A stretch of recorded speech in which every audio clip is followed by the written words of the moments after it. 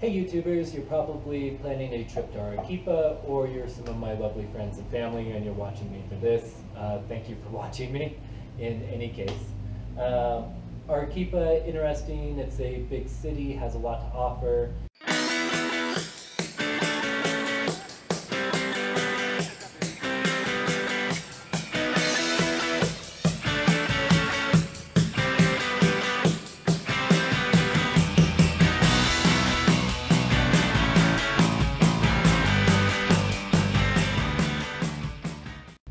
First off, going to talk about a nunnery that was there. Sounds incredibly boring. And when you see pictures of this, you're going to think, oh my God, Kevin, you just blew all the filters and edited all these photos. These photos are not edited. I did a little tweaking on a couple of them to actually take them down a little bit because the inside of this nunnery was bright. Interesting thing is for hundreds of years they were cut off from the outside world, no contact really at all. Then in 1970 they finally collapsed and called it good. There's still some nuns there operating, but mostly it's a museum of old stuff and interesting things. We are in a nunnery, and a monastery. This place was cut off from the outside world completely from 1579 until 1970. Long time. It is pretty much a prison for nuns. This was the only outside contact to the world that they were allowed to talk through these bars.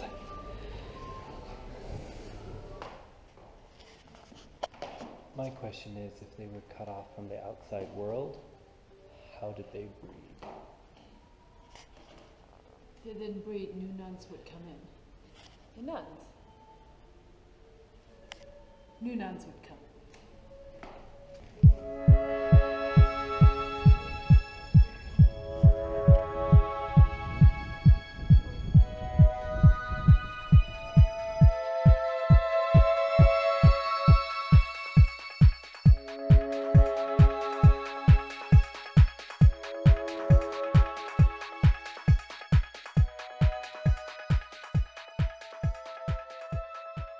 There's a museum for Juanita. Juanita is a mummy, a very, very well preserved mummy. She was sacrificed by the Incans, and when she was born, she knew she was going to be sacrificed to the gods, and she was sacrificed when she was a teenager. Interesting story.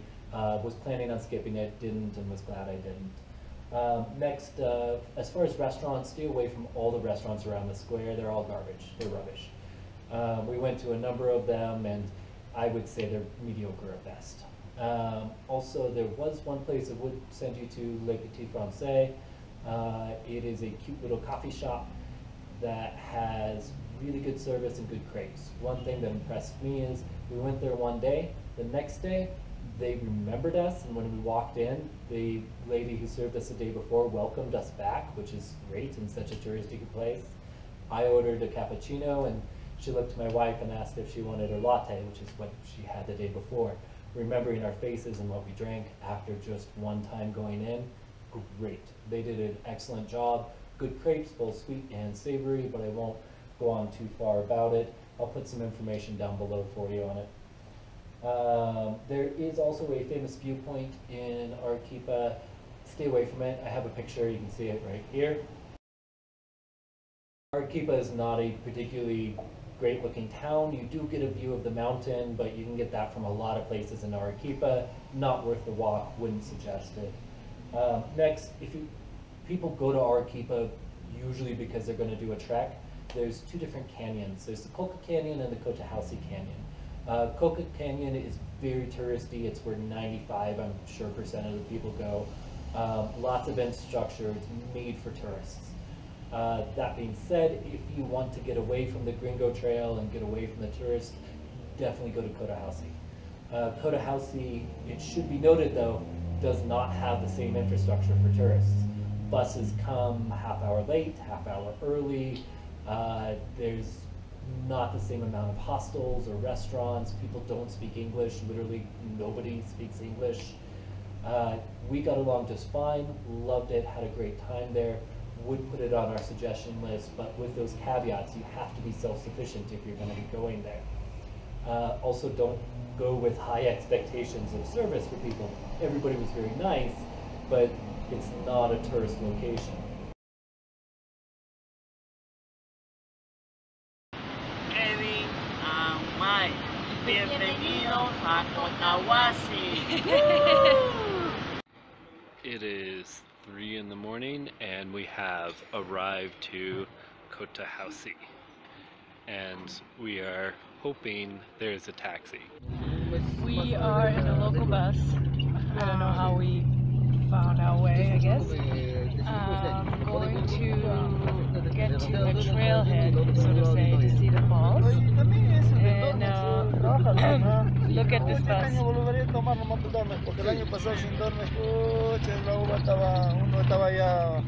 If we fall into the canyon, we are nice and buffered. So we're in Cotahuasi right now, and I haven't seen any other tourists. We think some people may be tourists, but they're from around the area tourists.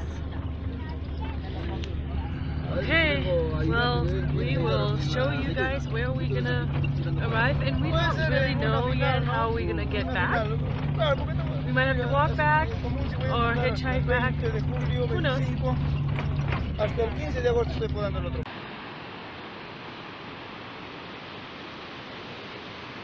We are at the Sepia Falls in the Cotahuasi Canyon.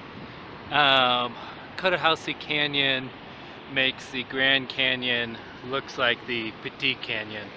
Parts of the Cotahuasi Canyon are twice as deep as the Grand Canyon. It makes it the deepest canyon in the world.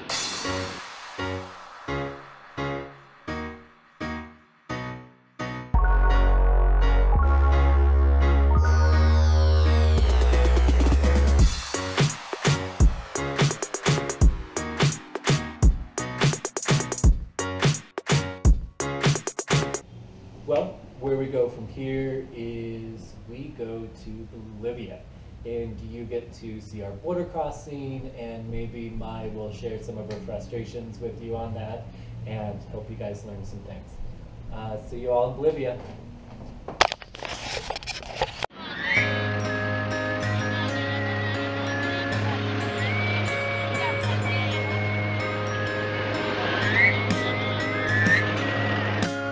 Oh my god, you have no idea how excited I just got.